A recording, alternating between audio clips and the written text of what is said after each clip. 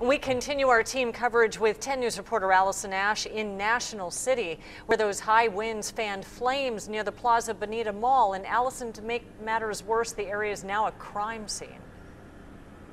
Yeah, it is. That's because they found a body in that fire. The last fire engine just now leaving. You can see back behind me, that's the new police command post. Homicide detectives are back there. But let me show you what firefighters were dealing with a little bit earlier.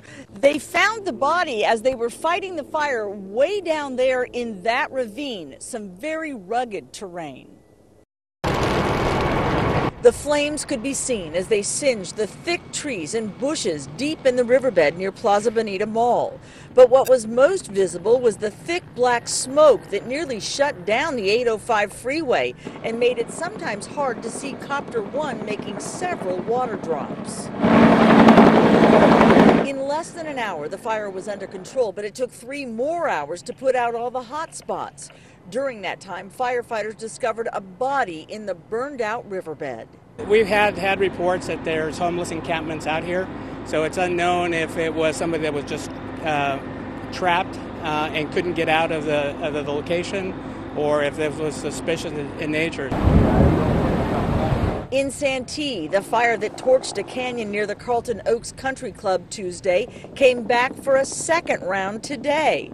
This time, a dozen families were asked to evacuate.